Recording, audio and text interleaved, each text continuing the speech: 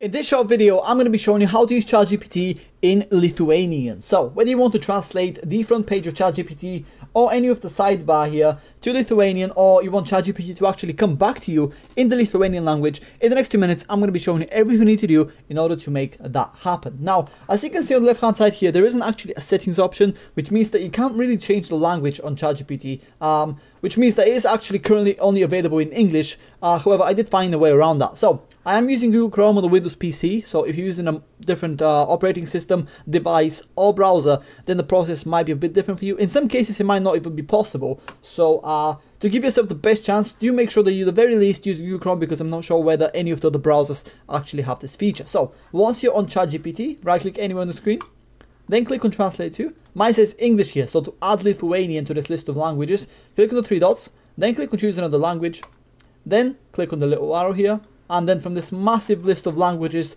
find Lithuanian, which is right here.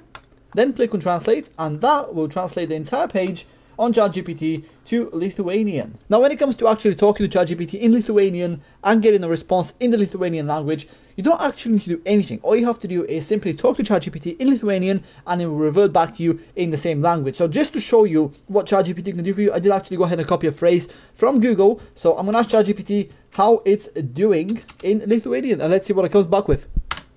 Now, in some cases, it might give you an error. If that happens to you, all you have to do is refresh the page and try again. Sometimes it might even take a little longer to respond.